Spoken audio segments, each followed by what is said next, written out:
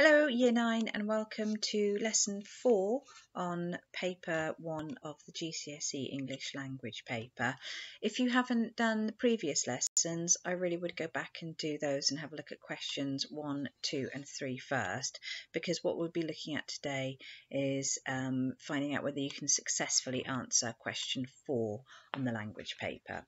So the first thing I'd like you to do is think about the skills that you've used so far for the first 3 questions. And remember, the good thing about this exam is the question stems always stay the same. So question 1 was select 4 details. Question 2 was how has the writer used language to describe blah blah blah.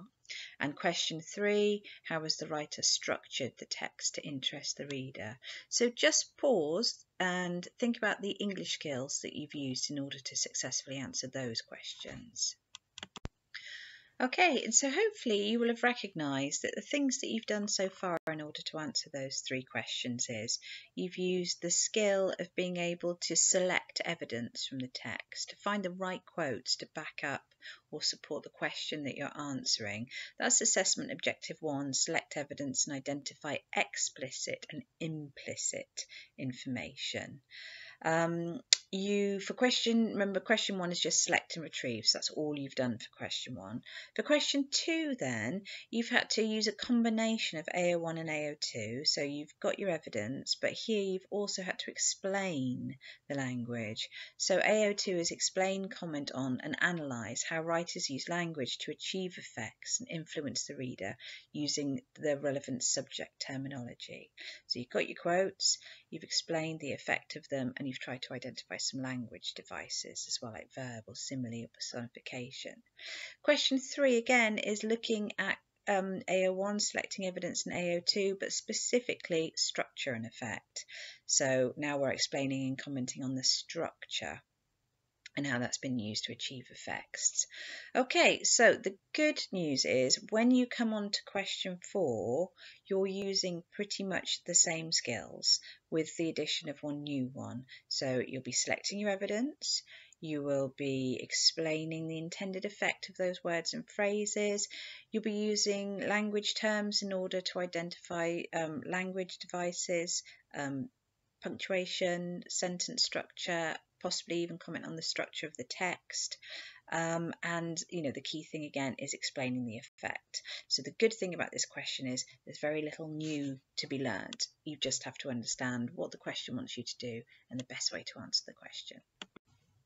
So question number 4 is a long-winded question, I'm afraid. I call it the Bob down the chip shop question because it's framed around a quote that's completely made up by an examiner but pretends to be, a student that's read it.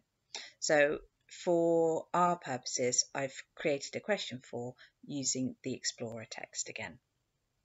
So it says, focus this part of your answer on the second part of the text from line 28, it was dark to the end.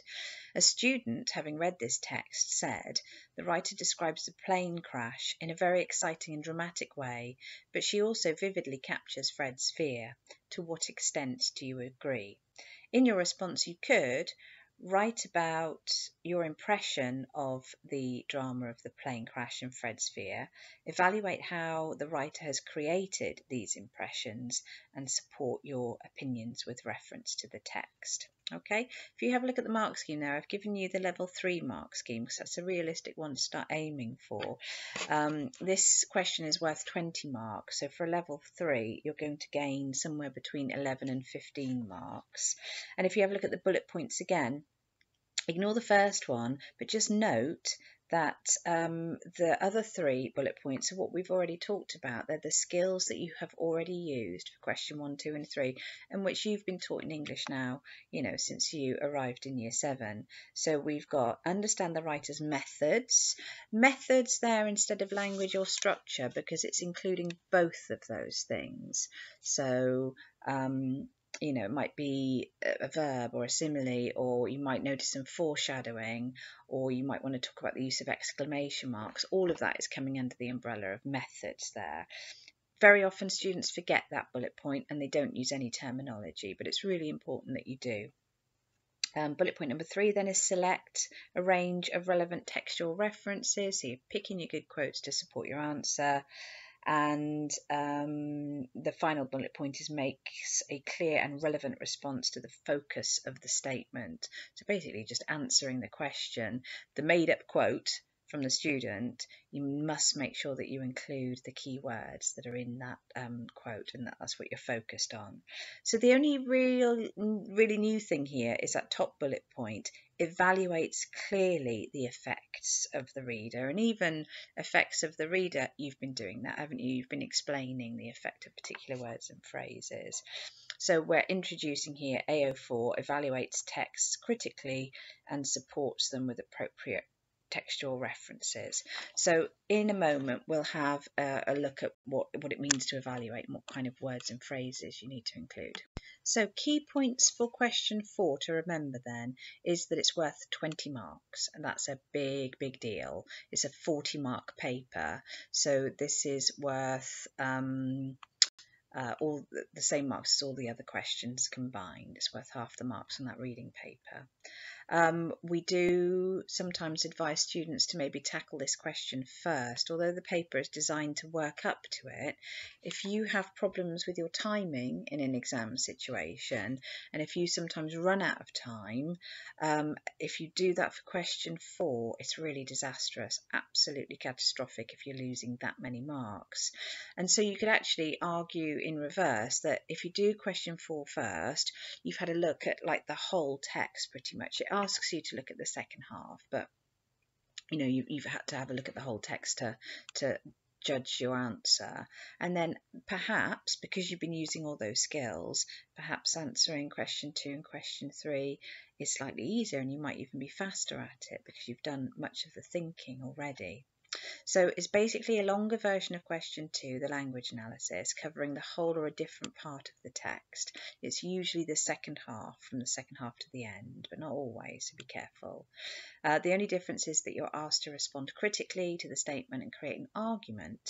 So basically, you're looking for quotes, language terms, and the vocabulary of evaluation and judgment. So it's that vocabulary of argument and judgment that we're going to look at now. I've included this slide, and hopefully your teachers have as well, separately, because it's really handy for you to print out. It's basically creates a nice little knowledge organizer or writing frame to help you use the right vocabulary for your answer. But you can see that the 3 boxes I've picked out in that pinky colour then are where you're making an evaluation, you're making a judgment. So you could start right away in your points by perhaps making it sound as if you've spent ages considering like a rank order. You know, what is the most important thing in your opinion? What's also of primary importance? What else would you say was significant, also worthy of note, interesting?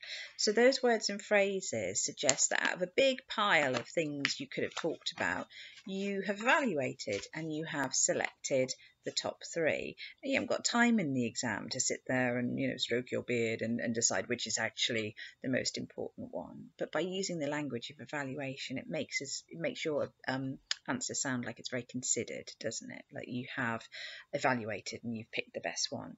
You can do a similar thing with your evidence as well. So when you're introducing your quotes by saying, a good example, a primary example, a perfect illustration, a particularly good example of this. Again, it's the language of evaluation. It suggests that you had lots to choose from, but you've understood that that one was the best, the most significant. Mainly it's going to come through in your explanations of effect though, and just by making sure you've got a good range of adverbs at your fingertips, wonderfully, aptly, perfectly, neatly, brilliantly, concisely. Now, don't use too many of these because you sound like you're a bit of a crazy fan of English exams. But by sprinkling them in your exam, in your answer, it again gives the impression that you have very carefully considered and that you've evaluated the effect on the reader. Okay, so I've got a model paragraph from a completely different text and a completely different question now. This was taken from an extract from 1984, and the question was something to do with an unpleasant view of the future. You had to evaluate how the writer had created this dystopian world. But what I want you to think about is the colour coding. There are 4 different colours in the text here. So think about the 4 different bullet points on the mark scheme then. We want language terms, we want quotes, we want evaluation, and we want to explain the effect on the reader. So which colour is doing which job? One of the most effective ways in which the writer creates an unpleasant view of a future world is through his description of the weather. A particularly good example of this is through the description of the wind being vile and blowing gritty dust. The adjectives make the weather sound awful, especially through the kinesthetic image of gritty dust. The reader is able to perfectly imagine the harsh feel of the scraping of the grit in their eyes, and vile suggests to me that the wind is very cold and hard. Therefore, Orwell effectively conveyed that this future world was an unpleasant one. So that's a kind of level 3 style that we want you to be aiming for today. Okay, so we're going to have a go at answering the question now, and I've created a question to link to our text, The Explorer, so using the same text again. The first thing I want you to think about, though, is that the question tends to have 2 focuses. And you need to identify those 2 focuses first of all, and I've done that for you here. I've colour coded them in green and purple. So again, our question is, focus this part of your answer on the second part of the text from line 28, it was dark to the end. A student, having read this text, said, the writer describes the plane crash in a very exciting and dramatic way, but she also vividly captures Fred's fear. So those are our 2 focuses then, exciting and dramatic, and vividly capturing Fred's fear. So ideally you want to start off by writing, about 2 paragraphs talking about exciting and dramatic, and again about 2 paragraphs on the second part of the question's focus on Fred's fear. And that's what we're going to start off by doing then. Make sure you've got 2 different colour highlighters or 2 different colour pens to underline. And again, hopefully you've got a printout of the text in front of you that should have been separately attached on class charts. I'll read the text through for you, and I want you to swap colours or do one colour and then the other by pausing the video, and pick out as many good examples as you can from the text of the plane crash being exciting and dramatic, and examples where Fred seems very frightened in the text. It was almost dark when Fred began to worry. The pilot began to belch, first quietly, then violently and repeatedly. His hand jerked, and the plane dipped suddenly to the left. Someone screamed behind Fred. The plane lurched away from the river and over the canopy. The pilot grunted, gasped, and wound back the throttle, slowing the engine. He gave a cough that sounded like a choke. Fred stared at the man. He was turning the same shade of grey as his moustache. "You all right, sir?" he asked. "Is there something I can do?" Fighting for breath, the pilot shook his head. He reached over to the control panel and cut the engine. The roar ceased. The nose of the plane dipped downwards. The trees rose up. "What's happening?" asked the blonde girl sharply. "What's he doing? Make him stop!" The little boy in the back began to shriek. The pilot grasped Fred's wrist hard for a single moment, then his head slumped against the dashboard, and the sky, which had seconds before seemed so reliable, gave way. Fred wondered as he ran if he was dead, but he thought death would surely be quieter. The roar of the flames and his own blood vibrated through his hands and feet. The night was black. He tried to heave in breath to shout for help as he ran, but his throat was too dry and ashy to yell. He jabbed his finger into the back of his tongue to summon up spit. "Is there anybody there? Help! Fire!" he shouted. The fire called back in response. A tree behind him sent up a fountain of flame. There was a rumble of thunder. Nothing else replied. One thing to be careful of here, there are lots of examples of the other children on the plane being frightened, so just make sure you don't select any of those quotes. It's got to be relevant textual evidence. Make sure you're really focused on examples that Fred is frightened. So how does your selection of evidence compare to mine? You can see that I've colour-coded and I've picked out a range of things to show drama and excitement of the plane crash, and also that Fred is really frightened. So if you want to borrow any of the examples that I've colour-coded, you can add those to your own annotations. Okay, the next thing we want to do is we want to make sure that we don't ignore that second bullet point in the mark scheme.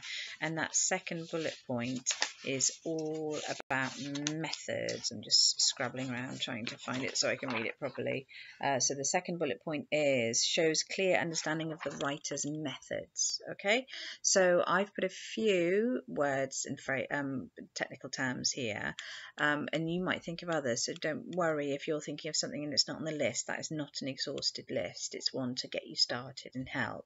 So look at, blank out the rest of the text now. You're only focusing on what you've colour coded, and just spend a little bit of time trying to identify a range of language devices, language terms that you can apply to it.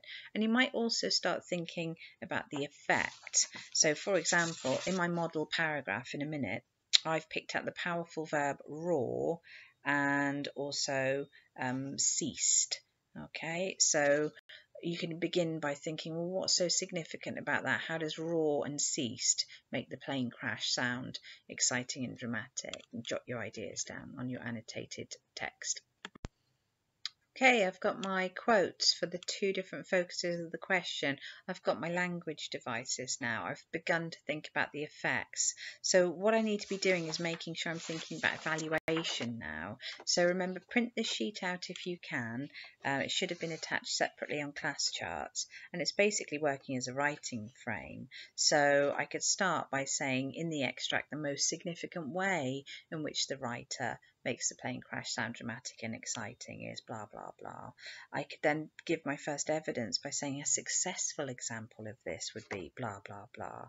I could talk about how that quote wonderfully or perfectly or brilliantly has a particular effect on the reader. Remember, you will get to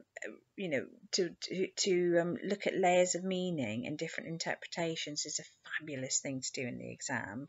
So if you're talking about a quote, always look for an alternative interpretation. It could be perhaps, maybe, on the other hand.